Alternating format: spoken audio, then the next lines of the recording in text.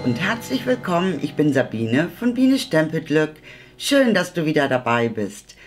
Ja, wir hatten vor kurzem einen Workshop mit dem Thema Konfirmation und da haben wir eine Verpackung gebastelt, die habe ich hier liegen. Eine etwas kleinere, eine etwas größere und ja, so, diese ist so gestaltet, dass sie zu einem Mädchen passt und hier haben wir die Farben Blau gewählt, weil das dann doch eher die jungen Farben sind. Wir haben auch zwei unterschiedliche Größen gebastelt. Ja, und hier in diese große, da passt eben eine Süßigkeit hinein. Man kann auch noch einen Geldschein hineinlegen. Hier passt natürlich auch so einiges hinein.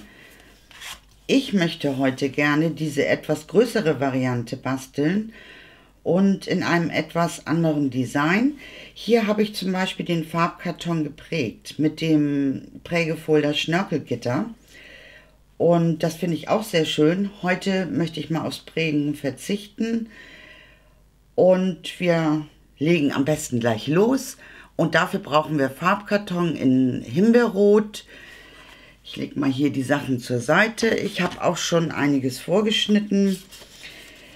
Für die Grundschachtel benötigen wir Farbkarton in Flüsterweiß extra stark. Das ist dieses Stück und das hat die Abmessung 14,9 x 10 cm. Ein weiteres Blatt in Himbeerrot wird benötigt mit der Abmessung 15 x 9,1 cm.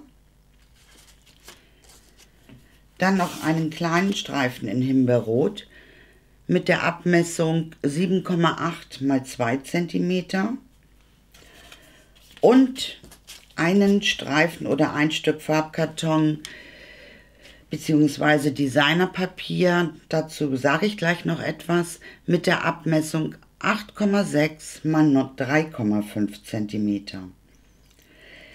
Und dieses Designerpapier, das ist ja ganz neu in der neuesten Sale-A-Bration-Ausgabe. Da handelt es sich um dieses Designerpapier, das nennt sich Pergamentpassion und das ist total cool. Also das ist in 3 Farben, einmal in Aquamarin, Flieder und Lindgrün und es gibt jeweils 2 Blatt von jeder Farbgruppe und das ist ganz, ganz toll, das Papier. Hier haben wir Flieder, hier ist Lindgrün und hier ist Aquamarin. Das gibt es also ganz neu als Gratisprodukt. Ja, und jetzt müssen wir noch ein wenig falzen und dafür brauchen wir unseren Papierschneider. Den hole ich mal. Ja, da liegt er. Und dann können wir mit dem Falzen loslegen. Und zwar einmal den extra starken Farbkarton in Flüsterweiß. Den falzen wir rundherum bei 3 cm. Die Schneideklinge nach oben legen, damit wir nicht aus Versehen schneiden. Also rundherum bei 3 cm. Dann nehmen wir unseren Farbkarton in Himbeerrot und falzen an der langen Seite bei 2,5 cm. Dann drehen wir das Ganze und falzen bei 5,6 cm, bei 9,7 und zu guter Letzt bei 12,8 cm. Das war's mit dem Falzen. Der Papierschneider kann wieder weggelegt werden. Und jetzt nehmen wir uns den Farbkarton in Flüsterweiß und schneiden ihn ein. Dafür brauchen wir unsere Schere. Und man sieht das hier wieder sehr schlecht. Ich ziehe mal die Falzlinien am besten nach. Dann kann man das Ganze besser erkennen.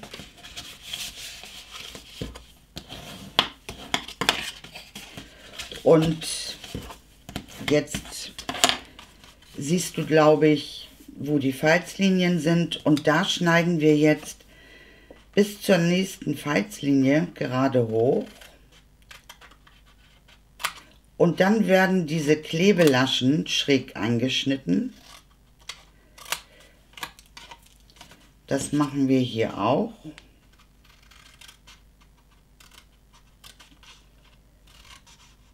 Und auch wieder schräg einschneiden.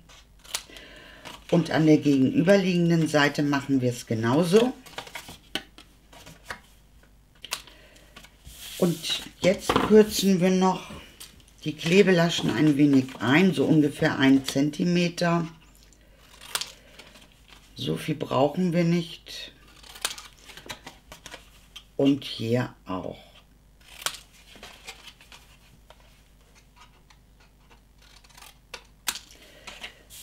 Und dann sieht das Ganze jetzt so aus. Jetzt nehmen wir unser beidseitiges Klebeband und geben auf die Klebelaschen, also beidseitiges Klebeband oder Flüssigkleber, und geben den Kleber auf die Laschen. Ich muss jetzt hier nochmal die Schutzfolie abziehen. Und dann können wir unsere Schachtel auch schon zusammenbauen, also den Innenteil der Schachtel.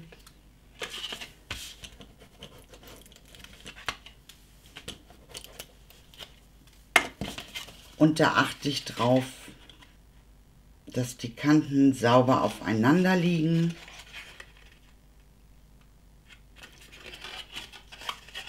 Und hier genauso. Na.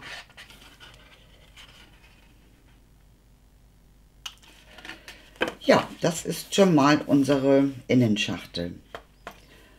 Und da passt doch so einiges hinein. Jetzt nehmen wir unseren Farbkarton in Himbeerrot und da ziehe ich mir auch die Falzlinien nach und gebe gleich Kleber auf die Schachtel, auf das Oberteil.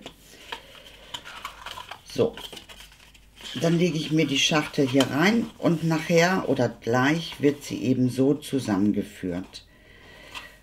Ich gebe hier jetzt nochmal, ich nehme jetzt mal Flüssigkleber. Mache ich, also einen schmalen Streifen Kleber reicht. Und lege mir die Schachtel hier hinein. Und jetzt passe ich alles gerade an. So sitzt das ganz gut. Und unsere Schiebeschachtel ist eigentlich schon fertig. Jetzt muss sie natürlich noch verziert werden. Und dafür wollte ich gerne diesen Streifen nehmen von dem neuen Pergamentpapier. Und da setze ich mir einfach ein paar Klebepunkte hier in die größeren, ja, Löcher ist nicht richtig, aber also in diese geprägten Sachen hinein. Und dann hält das Ganze auch schon.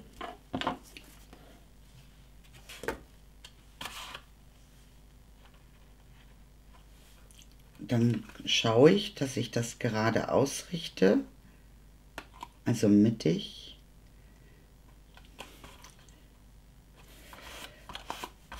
Und jetzt möchte ich, wie hier auch, einen Streifen, also ein Fähnchen ausstanzen. Da haben wir ja unsere Fähnchenstanze.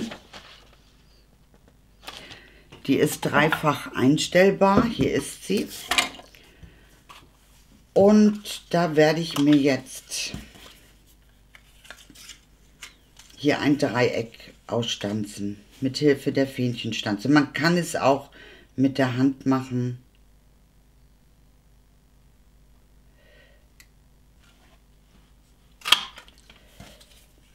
Und hier auch.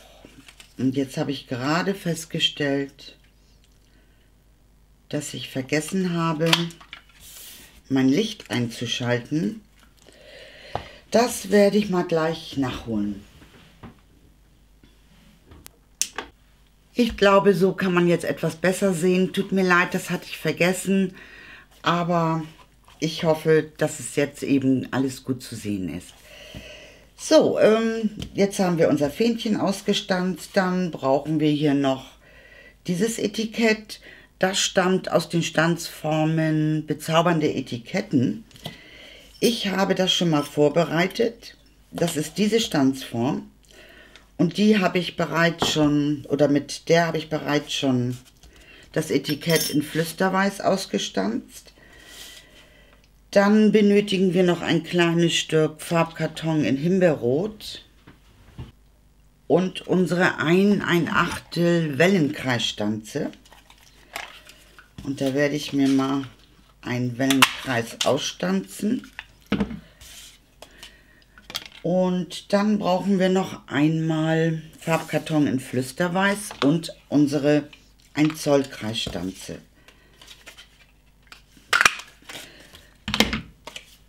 Dann haben wir das schon mal alles fertig und jetzt brauchen wir einen Spruch. Dieser Spruch stammt aus dem Stempelset Kraft der Natur. Nur für dich. Und den habe ich mir hier auch schon auf einen Block gesetzt. Und wir brauchen noch unser Stempelkissen in Himbeerrot. Und dann kann es hier losgehen. Ich setze mir den Spruch ein wenig rechts hin, weil ich links noch einen Strassschmuckstein gerne platzieren möchte. Und dann können wir jetzt alles zusammenbauen. Als allererstes nehme ich mal Flüssigkleber und setze mir das Ganze hier auf den Wellenkreis. Na, ich glaube, das kann noch ein wenig verschoben werden. So, und jetzt brauchen wir Dimensionals. Ich setze mir hier 2 hin. Und dann können wir das eigentlich schon mal anbringen.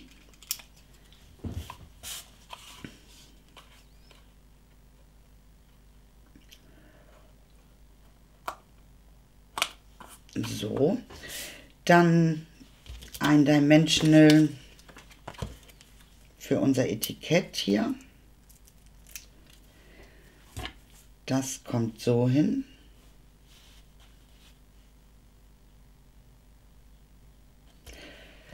Und hier setze ich mir auch noch mal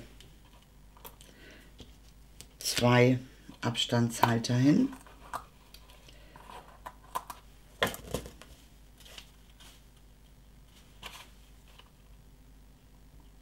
Also, so glaube ich. Und jetzt fehlt da noch der Basic Strassschmuck. Ich nehme mir einen kleinen Stein. Der kommt dahin. Und links und rechts kann ein etwas größerer Stein hin, finde ich. Und dann ist unsere Schachtel auch schon fertig. Juhu! Ja, das ist unsere Schiebeschachtel. Mal gucken, ob auch alles hier hineinpasst. Also ich habe es jetzt für diese kleinen Kügelchen gewerkelt. Aber es geht ja auch vieles andere noch hinein. Ja, passt. Perfekt. Super. Also das war jetzt zum Thema Konfirmation, der Ursprungsgedanke. Und hier habe ich jetzt eine neutrale Variante gewählt. Es ist total möglich, eben alles unterschiedlich zu dekorieren und dann je nach Anlass stimmig zu kreieren. Ja, das war unser heutiges Projekt. Wir sind schon wieder durch. Ich finde es toll, dass du wieder dabei gewesen bist. Vielen, vielen Dank. Und ich freue mich schon aufs nächste Mal. Bis dann, deine Biene von Biene Stempelglück. Tschüss!